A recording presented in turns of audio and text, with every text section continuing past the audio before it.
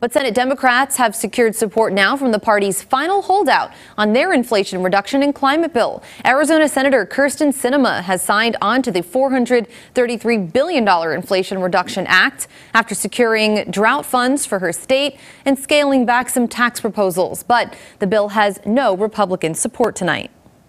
This is not going to reduce inflation. What it's going to do is tax job creators. We're going to do everything we can, as I've said before, to defeat this bill, and we'll be offering a lot of amendments.